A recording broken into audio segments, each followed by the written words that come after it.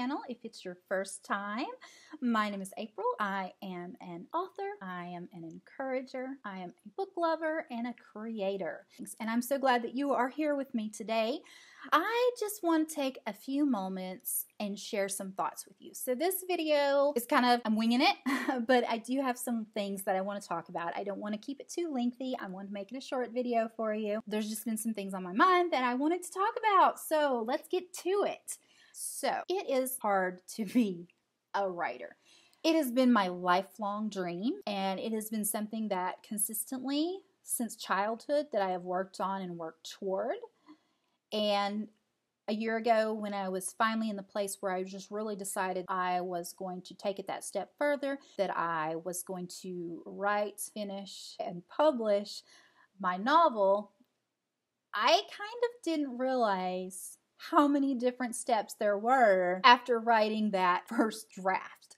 Like, it's an amazing thing to write that first draft and to write in and to print that out. Oh my gosh, that's a great feeling, and it's an accomplishment. It's something that I have done with books in the past, but until this book, I never delved past that. I would move on to the next thing. Things would happen in my life. You know, I wasn't really pursuing publication. I was writing because I'm a writer, because that's what I do, and I can't really not write. So it took me a while to get to the place where I was comfortable and able and had the time and the place. You know, it's been a long journey, but wow, I'm really shocked that I was so, considering that I have really studied like my whole life. I've read writing books and studied the craft, you know, thought I had a good grasp on the publishing process and everything like that. But it's different when you're walking through it, and it's different when it's your own book and your own manuscript, and it's not just you reading about the process. Wow. My first draft was a mess, y'all. And that's okay. I mean, and I knew it would be a mess, but I guess there was a part of me that thought it was a little bit better than it actually was. So when I started into editing, and if you guys remember, that wasn't long ago, and I was completely clueless. I had no idea how to do that self-editing, second drafting process, and I really searched for things. I found a few things that were helpful, but it still didn't really tell me, you know, how to go about this process of taking this manuscript from being a first draft mess to getting it closer to something that I would want to put out there for other people to read. I really think the thing that helped me the most was having some good critique partners. I'm going to give a shout out to those and tag them below, because they have been tremendously helpful to me. You know, I started sending them out some chapters as I kind of had the second draft rewritten. You know, I was kind of rewriting into the second and improving it a little bit. And the feedback that they were giving me was really helpful, and you know, some of the suggestions that were made changed the course of my book, because just having someone else look at what you've written and go, hey, this is really cool, but what if this happened? You know, this part's confusing. There's something about that gives you a distance from your work that can make it better. So that's kind of my advice to you. If you've written your first draft and you're not sure what to do, you know, you may want to go ahead and get a couple of critique partners to trade work with. Editing other people's work or critiquing other people's work will also help you to become a better writer. You know, you get a feel for different people's styles. You kind of start to get in the habit of seeing patterns and tendencies and things like that. So definitely do that. And then that said, if you get to a point where you realize you got to write a lot of stuff before you need to send it out, because basically the whole middle section, the setting of my novel changed due to some feedback that I incorporated and some ideas of my own. So I had to rewrite basically the entire novel. I mean, I'm going to say maybe 5 chapters stayed similar, and everything else was a total rewrite. So if you're doing your first draft and you think that you are close to having a product that is ready for publication, that may not be the case. You may have a lot more work to do, and in most cases you do, because your first draft, I heard this said, I read this, but until I went through it, it really didn't click. It didn't make sense to me, and that is that You are writing the first draft. You are telling the story to yourself. That's really important. So don't put a ton of pressure on yourself when you are writing your first draft.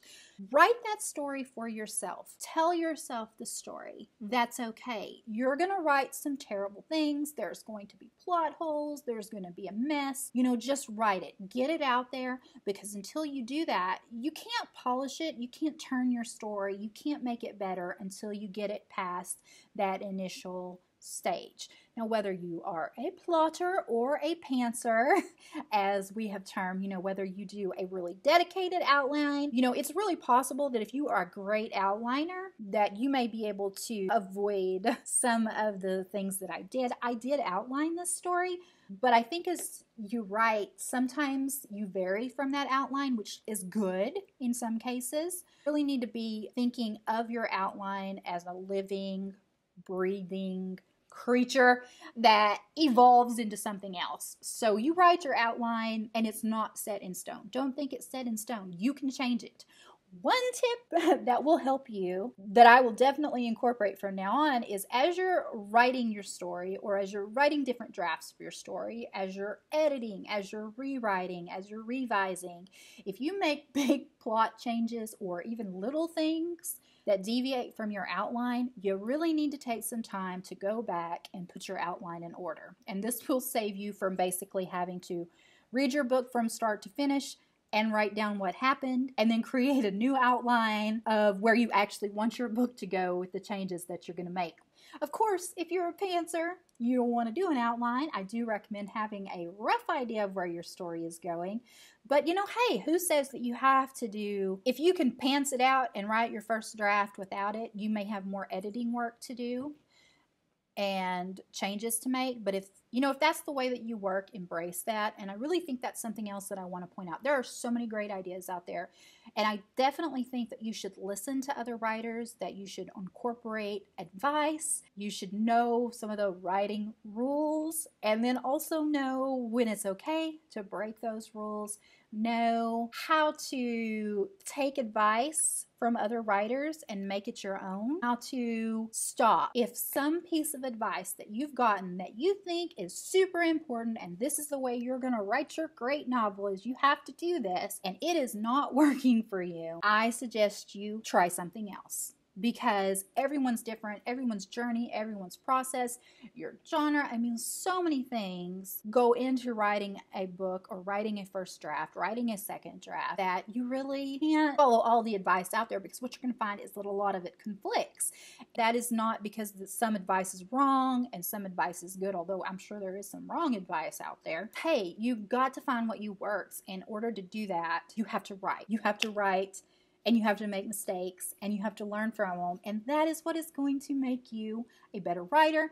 That is what is going to make your story a better story. It is hard sometimes. It is painful sometimes. There are moments that you really hate your book. You hate your writing. You hate everything about it. You have no idea why you're doing this. And then there's other times when you're on cloud 9 and you're like, oh, this is awesome. I'm awesome. My book is awesome. Everything's awesome. And yeah, the truth is, those are just emotional ups and downs. And just because you have an emotion doesn't make it true.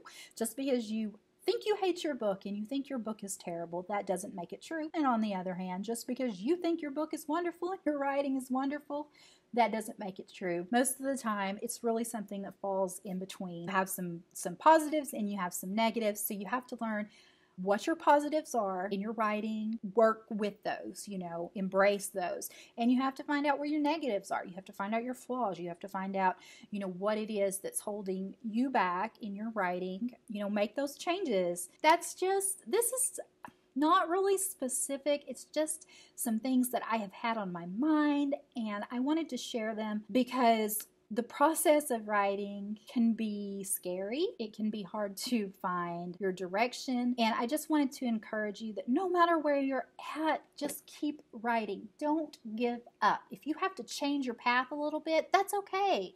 If you have to stop working on whatever you're working on, do something else for a little bit, focus on another project, do that.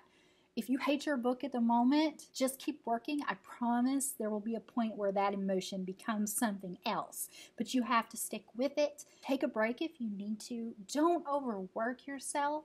Set realistic goals. Don't judge yourself and your work, especially your unfinished first draft, to a published novel.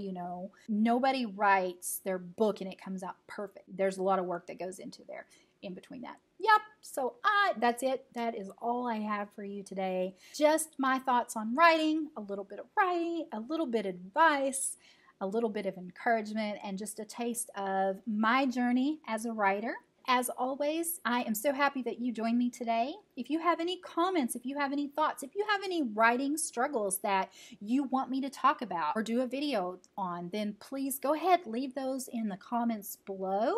I would absolutely love it if you would help me get my channel out to more people by giving me a subscribe, giving me a thumbs up, sharing with others. That means so much to me, and I just want to be able to reach more people, encourage more people, just make people's day brighter, I guess, sharing my writing journey. So that's it. I will see you next time. I hope you have a blessed and bookish week.